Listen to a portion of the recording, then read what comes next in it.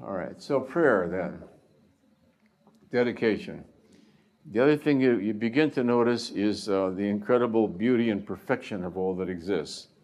At first, this sort of knocks you out, and it's very difficult to function. Everywhere you go, the beauty is overwhelming. I can remember being in an airport, and this couple merely looked at each other, and in the glance, you could see the love. The presence of the love just knocked me out. I don't know how I got onto the plane. You're just blissed out by the incredible beauty of all that exists. As you walk through nature, you'll see the perfection. When you see the incredible beauty of weeds, they stop being weeds. When you walk by a weed and you look at it and you see its incredible perfection, there it stands there like the most magnificent sculpture. You begin to see everything is like a magnificent sculpture.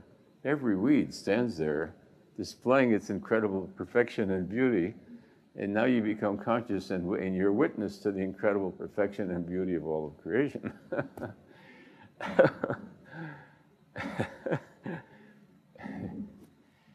Because creation is God manifest, the Godhead through creation.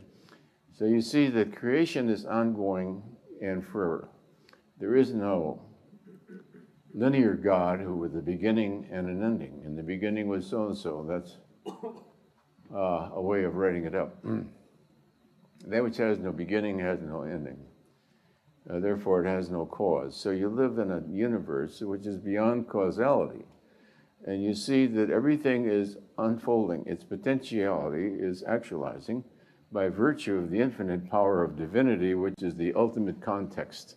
The infinite power of divinity is an all-encompassing field of infinite power, out of which potentiality arises into actuality through emergence.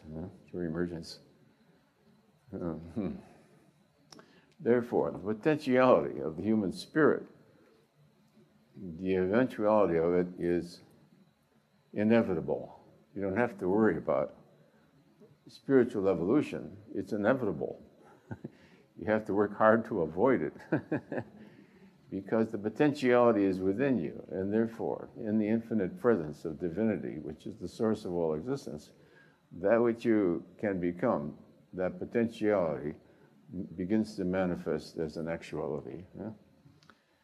So therefore, you focus on the beauty of all things, and you note the perfection of all that exists. You watch the unfoldment. So there's no longer causality, there's the unfoldment. The willingness to surrender all these negativities, the willingness to accept God's will, the choices, situations, the ego and its problem, instead of being mad at the ego. So now we have a new way of seeing the ego. The ego is the leftover of the evolution of the protoplasm as a mammalian species. It was necessary for survival. It was what you owe your survival to. Without the ego, you wouldn't be here to complain about your ego. I say, thank you, ego, for getting me to the point that I can transcend, get off the bus and get on a different kind of a vehicle. But without the bus, you wouldn't get there. So God's willing to accept all these assets, the ego and its problems. So instead of making the ego your enemy, you own it as though it's a pet. It's your little pet, left over from prehistoric times. Of course you hate other people. Of course you want to be dominant. Of course you want to be greedy and eat it all up. Of course you want to copulate round the clock. I mean, is that your animal side?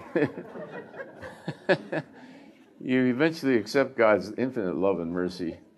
And, all right, we'll go to the next one. I forget which is the last chart. Got to watch the time.